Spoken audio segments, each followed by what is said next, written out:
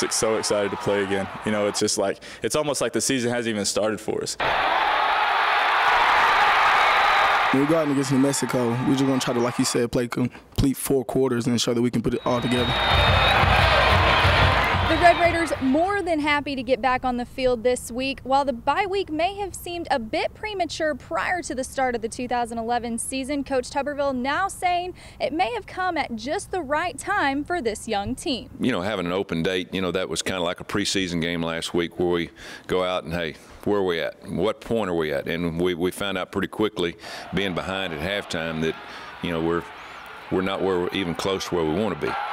We have to get off to a better start. Like I said, the first half of the Texas State game was completely unacceptable to our standards. We got a lot of things done on both sides of the ball, made a few changes. We put a lot of pressure on our players in terms of, you know, challenging each other for positions. You know, we had to get better because, you know, everybody else in the country is getting better week 2. So we had to get some work in, we had to get better, and I think that's what we did. As seen in the season opening win over Texas State, Tuberville says it's the overflowing talent across the depth chart that has his staff more than willing to continue to teach early and work through the growing pains of the inexperience on the field.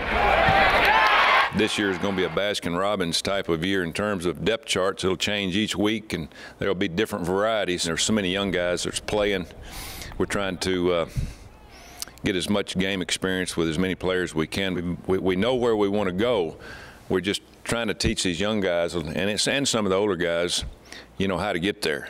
Coach Tuberville will put one of those flavors to the test this weekend as the Red Raiders travel to face the Lobos at 2:30 p.m. Central Time on Saturday. From the football training facility, Courtney Davis, Fox 34 Sports.